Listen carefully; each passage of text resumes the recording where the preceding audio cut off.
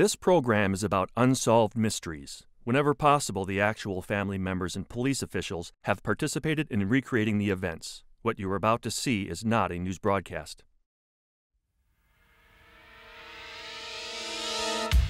In Virginia, a woman is found dead on a lonely country road. Her husband claims it was a tragic accident, but the police believe it was murder. In Chicago and New York, over 5,000 people have been tricked into paying hundreds of thousands of dollars for worthless coins and a clever scam. Perhaps you can help catch these con artists. Mabel Woods loves dogs and has dedicated her life to providing shelter for homeless pets. For the last 18 months, someone has been waging a campaign of terror against Mabel and her helpless animals. I'll also tell you the story of 5 Hawaiian fishermen who vanished without a trace during a tropical storm. Almost 10 years later, their tiny boat was discovered over 3,000 miles from where they were last seen. Beside the boat, one of the sailors had been carefully buried. What happened to the other members of the lost crew?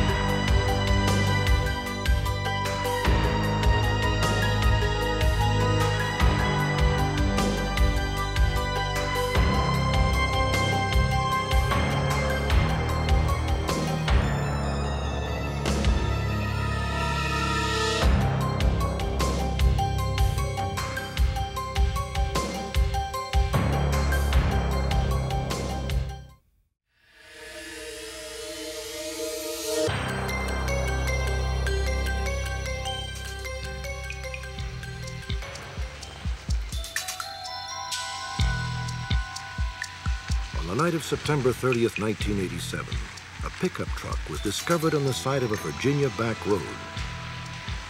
The engine was running. The keys were still in the ignition. The transmission was in park. Beside the truck lay its owner, a 45-year-old woman named Kay Hall, crushed to death. Whoever operated the vehicle appeared to have backed over the center of her torso and probably on the bump from rolling over her with the left rear tire of the truck, then applied the brakes suddenly, causing the vehicle to skid going backwards. The front tire, the left front tire, then caught her torso and pulled her backwards slightly and twisted her body on the roadway, which is how she was found, with the vehicle in park and the engine still running. After their preliminary investigation, authorities began to suspect that Kay's husband, Bob, had murdered her. They believe he had a possible motive for wanting Kay dead, as he stood to collect part of $50,000 that she had inherited the same day she died. Bob Hall also had no alibi for the period of time when Kay was killed. All I perceive is that the investigation has focused only on me, and that I don't see any effort on anyone's part to look into the other possibilities. The death of Kay Hall is surrounded by events that seem to simultaneously indict and exonerate the prime suspect. For this reason, Bob Hall remains a free man. The case against him rests on time, an approximately 20-minute window of opportunity when Bob Hall could have stalked and run down his wife. Bob Hall freely consented to appear in this story, hoping that through its telling, his innocence will finally be established. Kay and Bob Hall lived and worked on the shores of Virginia's Caradoman River, a tributary that empties near the western shore of the Chesapeake Bay. Kay was a successful insurance executive who left her career when she and Bob started an oyster farming business. They had been married since July of 1985, though Kay had known Bob for 12 years. The two became closer while Bob was serving 2 years in jail for selling drugs.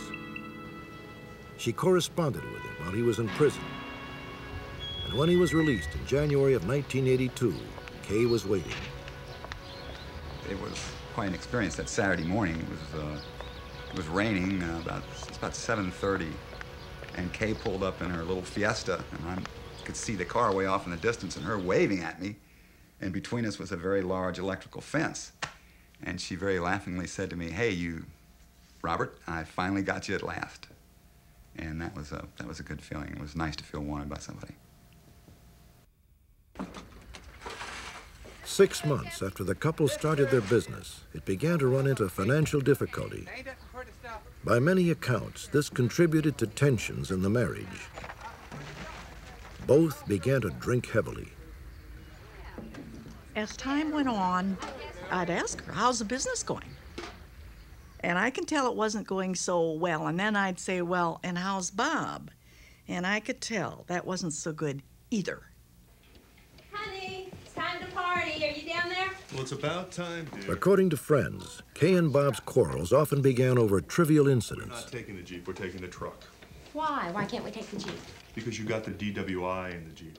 Kay called me in the summer of 1986, and she started crying. And she said, "Bob is abusing me physically. He's abusing me. He beats me up." And that's when she started to talk about going into therapy, trying to get into marriage, counseling with Bob. And if that didn't work, that she would definitely consider divorce. Conversation about divorce probably came up as frequently as it would in any couple's relationship where there were problems, and the problems were essentially money. The oyster business had not treated us with great kindness. We had lost an awful lot of money on it. On September 30th, 1987, Kay's fortunes turned. Hi. She had recently received a $50,000 inheritance, and at a local post office, she mailed papers that officially transferred half of the money into her account. That morning was to be Kay Hall's last. Here's your receipt. That evening, Kay and Bob went to a party at the local country club. Many of Kay's friends were there, and by all accounts, she was the life of the party. We got to the party probably around 20 after 6, and Kay was thoroughly enjoying herself. You could just see the magic, you know. Kay walked in, and then all of these faces just seemed to turn. There's Kay, and all of a sudden things seemed to be complete. There you go, babe. Thank you, You have one for the Melanie. road, will you, Melanie? As the evening progressed, Kay and Bob continued to drink. You ready to go home? Just a couple minutes. There we go. Having a good Thank time? you. Well, not as good as you. Then Kay became upset. Some say by the amount that Bob tipped the bartender. Kay left the country club without her husband and drove away in their pickup. A few minutes later, as he was left without a car, Bob was driven the 14 miles to his home by friends.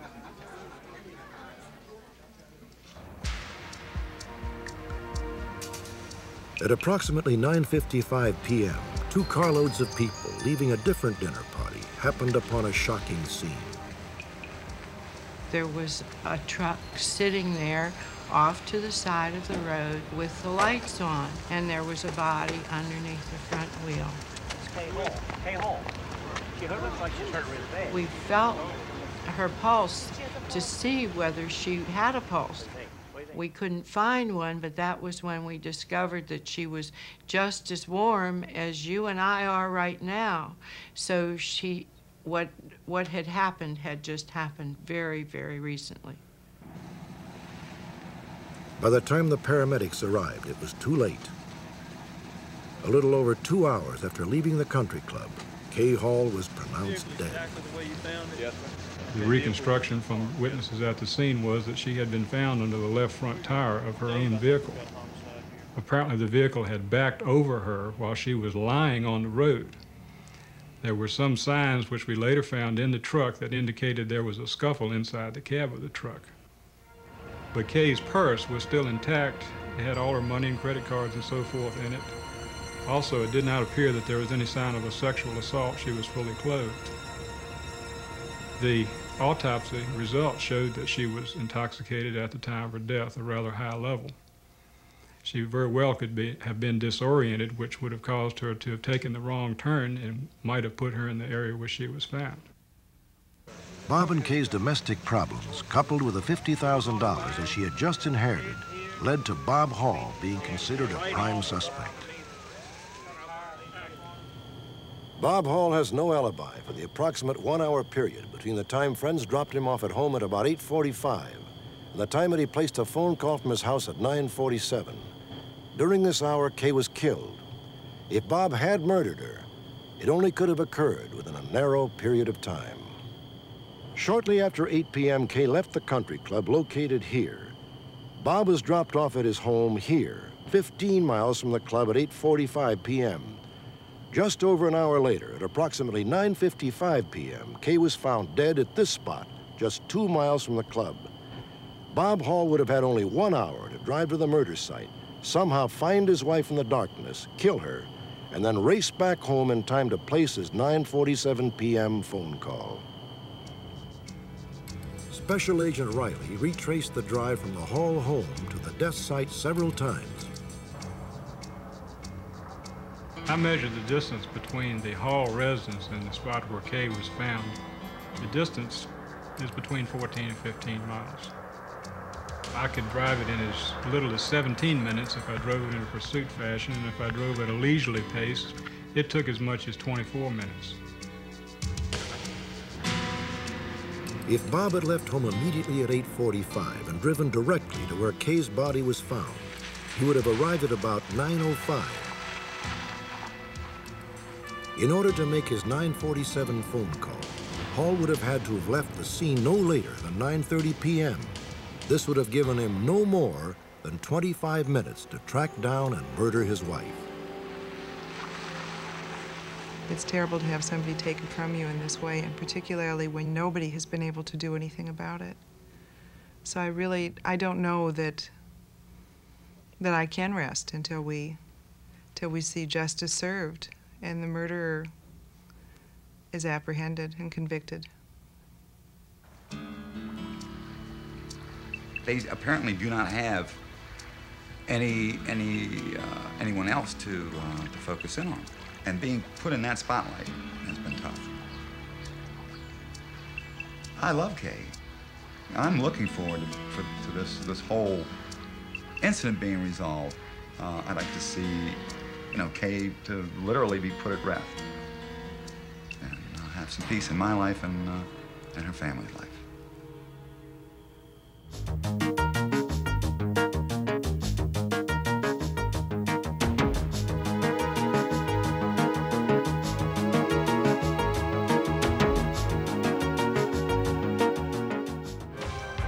In a moment, we'll update the story of an injured Vietnam vet who for 21 years has been searching for the nurse who helped him learn to walk and talk again.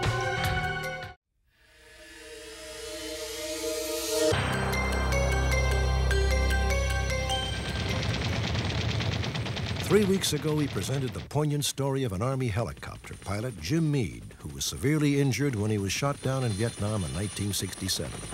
Tonight, the heartwarming ending to Jim's story. Jim's war wounds left him in a coma from which doctors feared he would never recover. Hi, Jim. How are you feeling? Jim eventually came out of his coma, but had no memory of his first 19 years.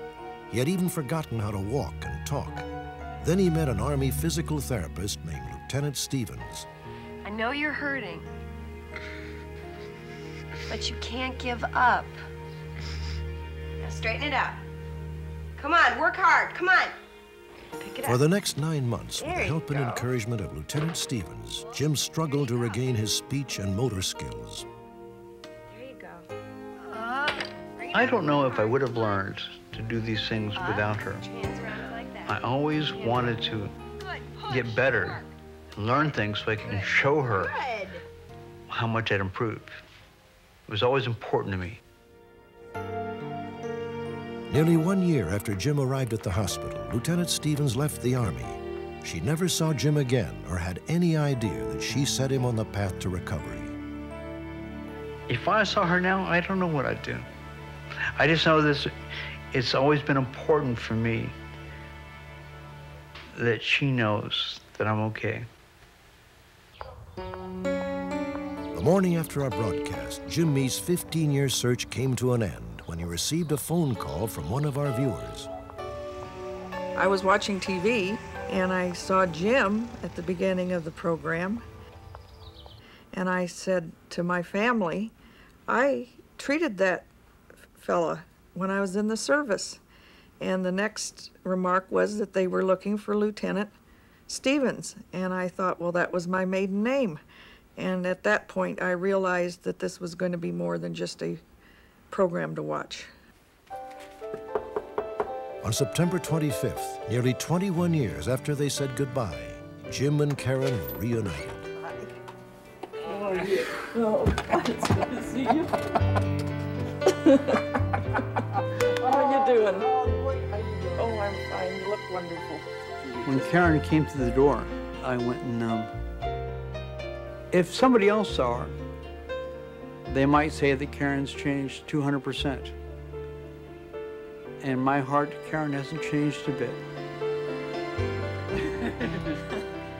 And I'm glad to tell her thank you. The reunion today has been everything I expected it to be. It will stand out as one of the most exciting days of my life. It's thrilling to see someone that has come back so far and made a success of their life. But a lot of people had a lot to do with Jim Meade's recovery. I was just a small part. It would be very difficult for me to put into words what this day has meant to me. It just makes the future that much brighter because I do know that now the dreams do come true.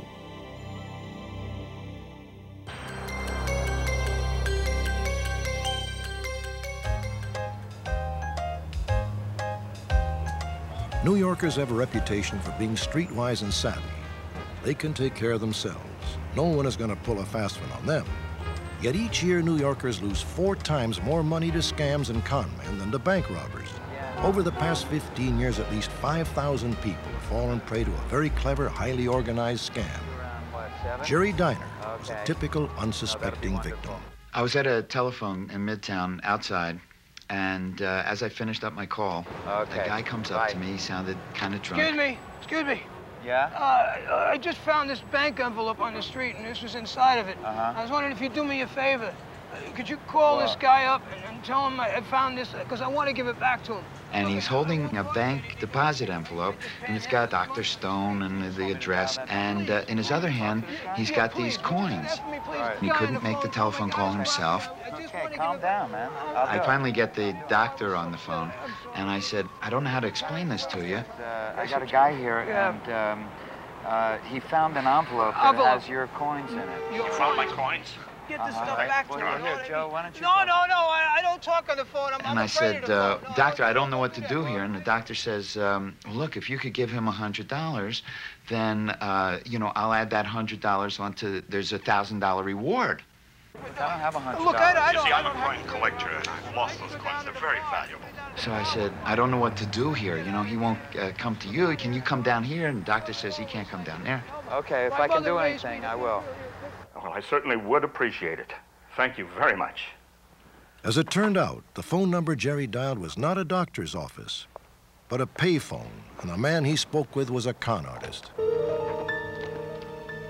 What allowed me to be scammed was that it was totally non-threatening.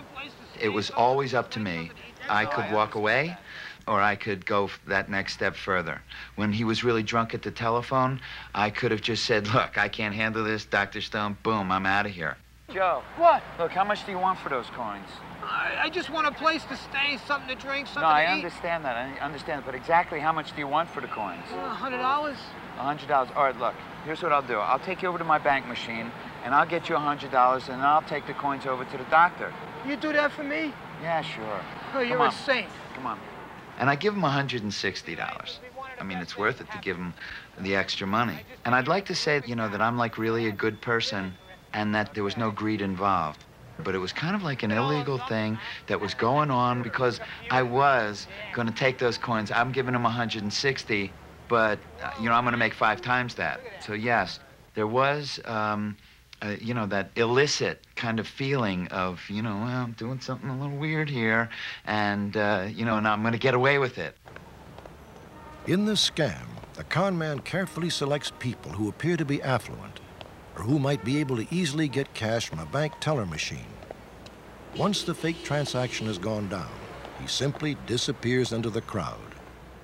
I don't know anything about coins, so I thought I was doing a favor for the doctor. But in the cab, I looked at the coins, and it said rare on the coins, but then it listed the amounts, and one was $13.50, one was $600, and one was like $300, and I'm going, why would he offer a $1,000 reward for coins that are only worth like $2,000? That seemed like a little weird to me, but I figured, well, they really mean something to this guy. Most of the people taken in by this scam are sent to the same apartment building on the Upper East Side, which they believe to be Dr. Stone's office. Hi. Hi, how are you? I'm looking for Dr. Stone. Well, I'm sorry, there's no Dr. Stone here. In the last few years, we've estimated that about 3,000 or 4,000 people have actually come here with this coin scam. A lot of the times when these victims come here, they believe that in some way, myself or whoever else is working here that's in the lobby is an accomplice to this. And, you know, I always try to explain to them, if I was running this scam, would I actually bring you back to me?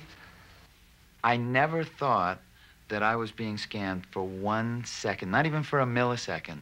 I was just caught up in this. I really want to thank you for this. You know? Okay. I really felt like I was doing a good deed and making money at the same time. This simple but plausible scam has suckered people in New York, Florida, Boston, and Baltimore. In most cases, the coins that are sold are like these. An English 25 pence worth about 35 cents. A fake California Gold Rush coin, which is totally worthless. And an Indian penny worth no more than 50 cents. The total value of these three coins is no more than $1. If you're approached by one of these con artists, for heaven's sake, don't buy these coins. Immediately contact your local law enforcement agency. Next, the story of a woman who provides shelter for homeless animals. She is being terrorized by an unknown assailant.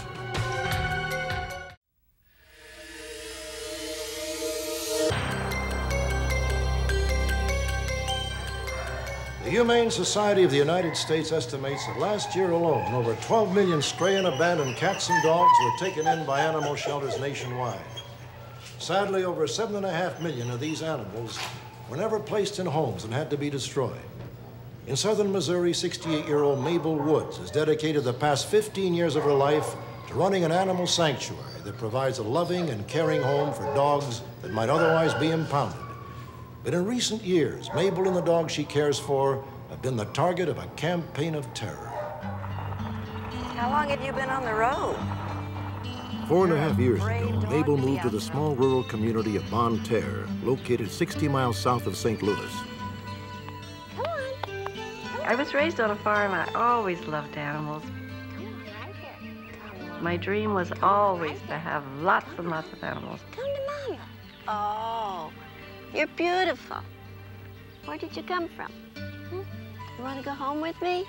Let's take you home, give you something to eat. Hungry? Every time I would go to the store, I would see strays. Well, it ruined the whole evening if I saw a dog that was obviously lost. All right, get in there. Finally, I fulfilled my dream of having a place I could keep them. And I can't take all the strays, of course, but I take a great many. Mabel bought a 110-acre farm and built a $60,000 kennel to house many of the 115 dogs she was caring for. The dogs were offered for adoption, but those that didn't find new homes lived out their lives on the sanctuary. Mabel felt the farm was an ideal location because her nearest neighbors are over a mile away and would not be disturbed by the dogs. Let's go in there with little bird. There's little bird. You don't know what to expect, do you? You're all right. You're all right. Little bird is a good child. Little bird. See, look here. Look here. You are okay. I love you. You're beautiful. 18 months after she moved to the farm, Mabel's peaceful life was shattered. On the night of December 11th, 1986, someone broke into Mabel's kennel.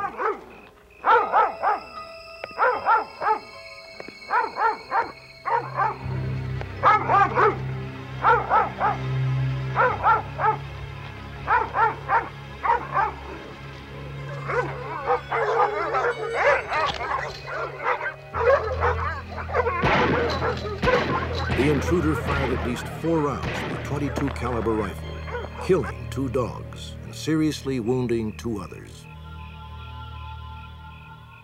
The next morning, when I went up to open the kennel, I found my dogs dead.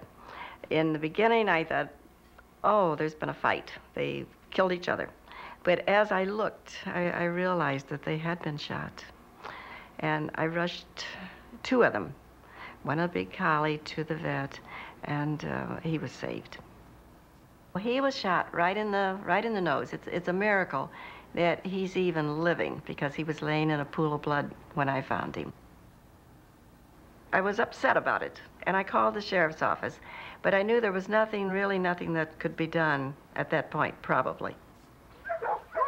Police officials investigated the shooting, but because the killing of an animal is a misdemeanor, the case was given a low priority. After the shooting, Mabel hired Charlie Jacobs to help around the kennel. Charlie moved into the guest house and doubled as a hired hand and night watchman. Come here, girls. For 2 months, nothing unusual happened. Mabel and Charlie settled into a comfortable routine. Come on. Hi, girls. How you doing, huh? Good night. Hey, love. On the night of February 10th, 1987, Charlie made his final rounds as usual.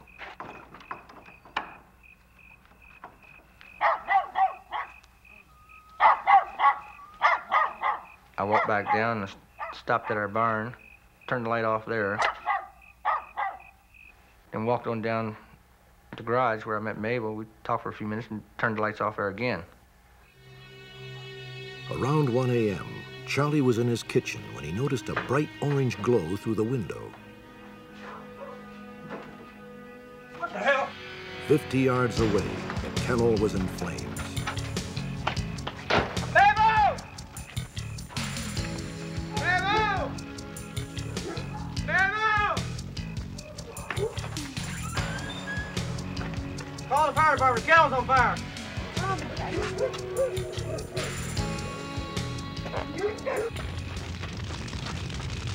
By the time Charlie reached the kennel, it was completely engulfed in flames. Inside were 60 dogs. They had no way to escape. It was awful. The flames were real high, and you hear a few yipes every once in a while. The place is on fire. I mean, it's like an inferno. Charlie managed to pull 1 dog from the flames, but could do nothing to save the other 59.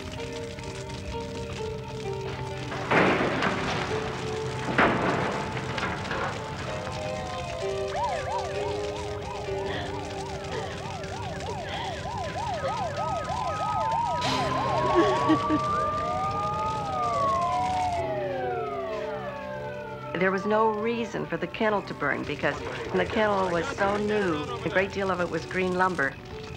The dog houses were burning from the inside, not outside, but from inside. I knew it had to be arson because the dogs were blazing, which they would not have been without something put on them. 136, Tom 1, 1097. Fire officials told Mabel that the blaze had first been reported by a neighbor. The fire was so intense that it set off smoke alarms in homes over a mile away. Have you had any problems with anyone recently? No, we haven't. Have you noticed anybody around the property that shouldn't be around the property? All I could think of is why anyone would do such a thing. Also the fact that the last thing I've always done is tell the dogs I'm glad I've got them and that they're safe.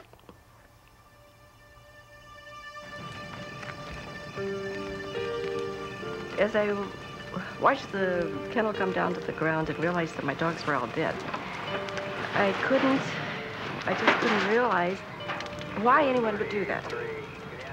There just wasn't anything left except a few scraps of metal in the concrete.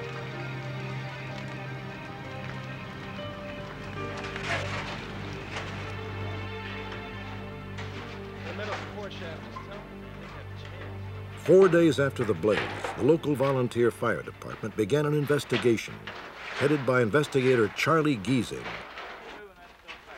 We went to interview the local people, and a lot of people were surprised that she even existed back on this farm.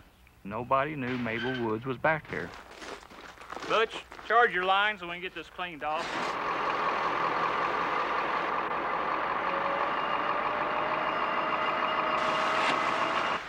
We wanted to clean off the debris of the barn to get a look at the floor.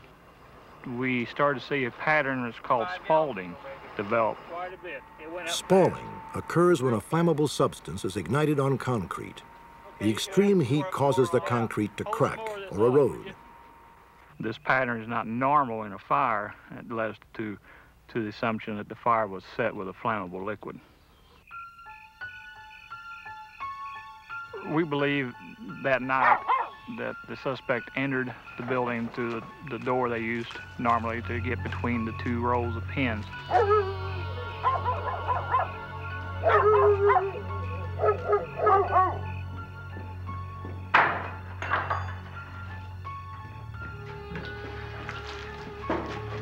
He entered the building, poured a flammable liquid down the walls as he went in. The hallway led to a bigger open area at the far end.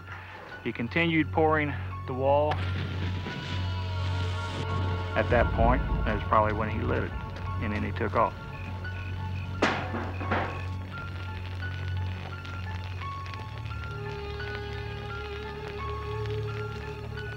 Once it was determined that arson was the cause of the fire, police officials joined the investigation. 100 yards from where the kennel once stood, they found a tire track in the mud. Somebody left out in a hurry. They made a plaster mold of this track. It and the spalling patterns burned into the kennel floor are the only evidence police have in this case. Get somebody out here to get this thing photographed. Ready? Let's radio in. We don't have any leads, don't have any suspects that haven't been eliminated. Most of the people that you find in this part of the country are dog lovers. We have dogs, we have hunting dogs, we care a lot about our dogs. There's people in this county who would shoot you a whole lot quicker over their dog than they would their wife. Within 10 months of the fire, Mabel had built a new kennel. She is still haunted by the memory of that tragic night and fears that whoever was responsible may strike again at any time. When I rebuilt my kennel, I built it right onto my house. So it's hard to tell where my territory ends and the dogs begin. And then, to make them even safer, I built an 8-foot masonry wall all the way around.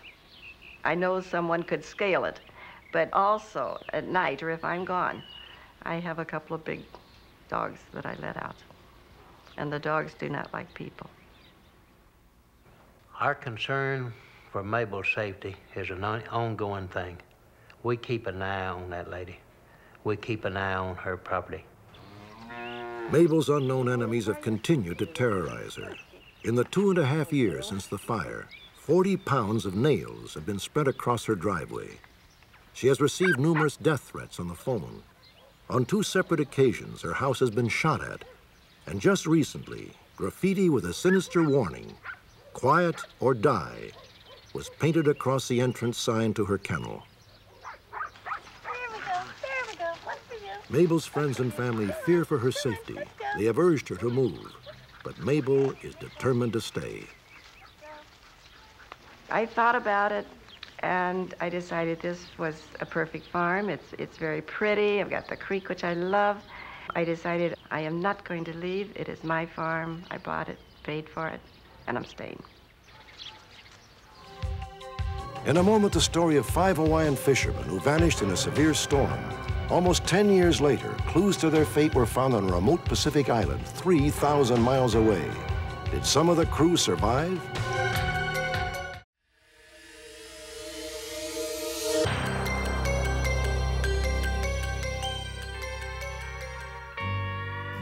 The Hawaiian island of Maui, one of the nation's most beautiful tourist centers.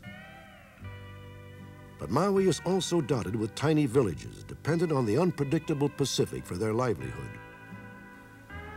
One of these traditional fishing villages is Hana, a town of approximately 1,200 people located on Maui's southeast shore. February 11th, 1979. On the spur of the moment, 5 local men took the day off, planning on a few hours pleasure fishing in their 17-foot Boston whaler, the Sarah Joe. When they left at about 10 in the morning, the water was very calm, and it was a nice, clear day. And they gathered their equipment together and prepared the boat. The 5 friends who went fishing that morning were Benjamin Kalama, Ralph Magliacchini, Scott Moorman, Patrick Woosner, and Peter Hanchett. Between them, the men had over 50 years of seagoing experience, and Magliacchini earned his living as a professional fisherman. As the Sarah Joe left the harbor, the weather was fair.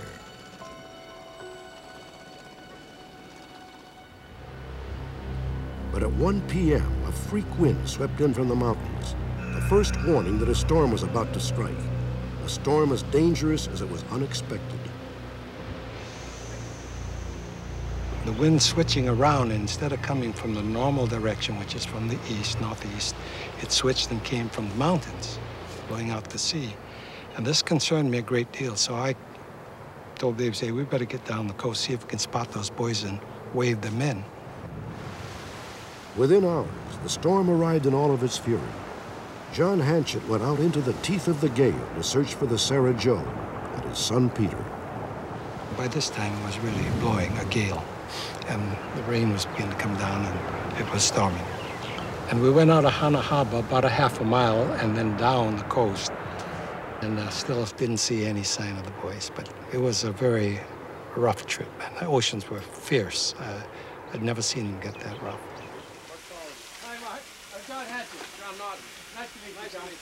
Hanchett continued his search the next day with the help of marine biologist John Naughton. It made quite an impression on me to see, to think that this man was out all day yesterday in 30 to 40 knot winds and 20 to 25 foot seas in this channel, looking for his son. You're hoping coming in that someone had seen something during the day and they'd have some encouraging news, but they had the same news that we brought in. That was there's no sign of the boys, no sign of the boat, no sign of anything. The next day, the Coast Guard continued the search for the Sarah Joe. The initial place where you start searching was very ill-defined because we weren't really sure exactly where the Sarah Joe had gone fishing.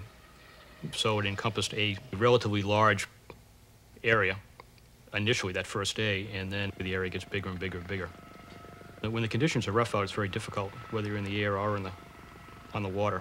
And combine that with the fact that the Sarah Joe was a turquoise blue color with white trim in an ocean that's turquoise blue with white whitecaps. So it would have been very, very difficult. When the search was finally suspended, 5 days later, we had searched 73,000 square miles.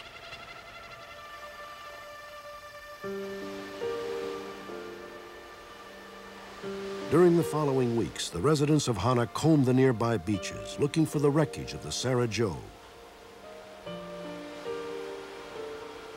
Finally, they gave up the search, but they never gave up hope. These people are not going to become obsessed with impossibilities, but on the other hand, they don't forget. Heavenly Father, we ask Thee to be amongst us this time as we unify our love. To commemorate the 10th anniversary of the Sarah Joe's disappearance, the family and friends of the missing sailors gathered on the pier where the 5 men departed. Help us to understand what we have all been through. As time passed, it seemed that memories were all that were left of the missing men and the Sarah Joe. And for all that we shared today and always. Amen. On September the 9th, 1988, the story of the Sarah Joe took a bizarre turn. Captain, come take a look at this. 10 years after the tiny boat disappeared and 2,000 miles west of Maui in the Marshall Islands, a wrecked boat was spotted on the tiny island atoll of Tiongi. Incredibly, The man who first saw it was John Norton, the marine biologist who had searched for the Sarah Joe back in 1979. At first, we thought it was a boat moored offshore, so we approached closer, and then we saw that it was what looked to be a battered small boat on the island itself. Norton and his crew landed to examine the wreckage. As we rounded a bend in the island on the windward side there, we could see the white hull of the boat, and on the starboard bow, there were still a few letters and numbers from the registration number, and immediately I saw it started with an HA, which indicates that the boat was registered in the Hawaiian Islands, which of course is over 2,000 miles away. Approximately 60 yards away from the wreckage, Norton's companions discovered a makeshift grave. We walked over there, and they were standing over a pile of coral rocks with a crude wooden cross sticking out of it. And so when we got up there, we could see immediately that there was a human jaw bone protruding out of the pile of rocks. At that time, we had no way of knowing that the grave site was associated with the wrecked whaler, although we had a fairly good, we had a feeling that it may be because it was in such close proximity. Somebody obviously had to bury the guy, and they may still be on the island here. The men found no evidence that the island was inhabited. Norton recorded the registration numbers of the whaler and left the site undisturbed. The Coast Guard ran a check of these numbers and made a positive identification. The whaler was the Sarah Joe. It was so amazing that Norton would end up finding the boat and the grave and things like that. I hadn't seen him in the meantime. After the Coast Guard identification of the wreckage, the grave was excavated and a partial human skeleton was uncovered. Dental records revealed that the remains were those of one of the 5 missing men, Scott Mormon. Another strange clue surfaced when unusual pieces of paper were discovered in the grave. These papers had been buried deliberately. It was a sheaf of paper, and I'd say a book, except it was not bound. Probably 3 inches by 3 inches by maybe 3/4 of an inch thick. But between each one of these pieces of paper, there was a very small square piece of tinfoil material. We have not been able to determine who placed that there or what purpose it serves. Experts agree that the Sarah Joe could have drifted the 2,000 miles to the Marshall Islands, a chain of tiny islands in the western Pacific. This voyage should have taken 3 months, but according to the brother of one of the missing men, a U.S. government survey of Tiongi in 1985 found no trace of the Sarah Joe. If this is true, then where was the Sarah Joe during the 6 years between its 1979 disappearance and this 1985 survey? In 1985, he said there was no Sarah Joe. No Sarah Joe on the Tiongi Island. Where was the Sarah Joe? What happened to the Sarah Joe during these 6 lost years? Where were the 5 missing men? Who buried Scott Mormon and why? And perhaps most importantly, could any of the men still be alive? Every time I look at the ocean, my thoughts go to him. I see him way out in the island someplace, alive and waiting. We want to know what happened to the other boys. Were they on that island with the boat and with Scott? Or what? Maybe someone around has some information that can enlighten us on that. Finally tonight, another edition of FBI Alert. The FBI hopes that someone in our audience can help solve a particularly shocking crime committed just last month. The kidnapping of a baby boy only 3 days old. Avery James Norris was born last September 18th at Sinai Hospital in Baltimore, Maryland. At 11:30 on the morning of September 21st, a woman disguised as a nurse entered the maternity ward and encountered Avery with his mother, Linda Norris, in her hospital room. Apparently familiar with hospital routines, she instructed Linda to hand her the baby and to return to bed for a physical examination. After pulling the privacy curtain around the bed, the woman and Avery disappeared. This has really been, I guess, one of the hardest things I've ever had to face in my life. I can't imagine going on from day to day without having him back. Avery weighed 8 pounds 12 ounces at birth, is circumcised, and has an oval birthmark on the inside at the top of his right leg. His alleged kidnapper has been described as a light-skinned black female and may be Pakistani or Indian. She is 30 to 35 years old, 125 pounds, with a stocky build and shoulder-length black hair. We believe that the individual who abducted Avery Norris is a person who has an emotional need. Now, the individual may change the appearance of the child, but she's still going to be proud of this child, and she's going to want to let individuals know that she does have it. Tonight, we're happy to report that Avery James Norris is back in the loving arms of his parents, that his alleged abductor is behind bars. On November 15th, the Maryland State Division of Vital Records received a call from a woman who claimed that she had given birth to a baby boy at her home 2 months earlier. The caller, 33-year-old Carleen Victoria Wilkinson, said she wished to obtain a birth certificate for her son, Tavon Anthony Wilkinson. Authorities immediately became suspicious and began an investigation. A DNA test later confirmed that Tavon Anthony Wilkinson was actually Avery James Norris. On November 16th, 2-month-old Avery James Norris went home with his parents for the first time. We're very happy. This is day one. We start our life right from today.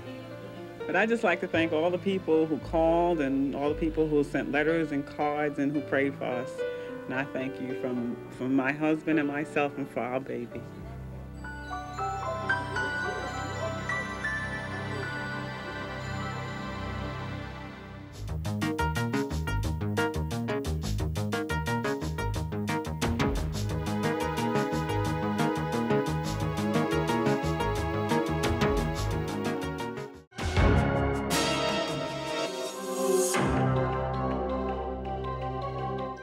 Before we say goodnight, a piece of good news. Last week, we told you of a con man who infiltrated a Florida nudist camp and fled after being charged with fraud and child molesting. Just 12 hours after our broadcast, he was arrested, thanks to information called in by our viewers. We will have a complete story of his dramatic arrest on one of our next editions of Unsolved Mysteries.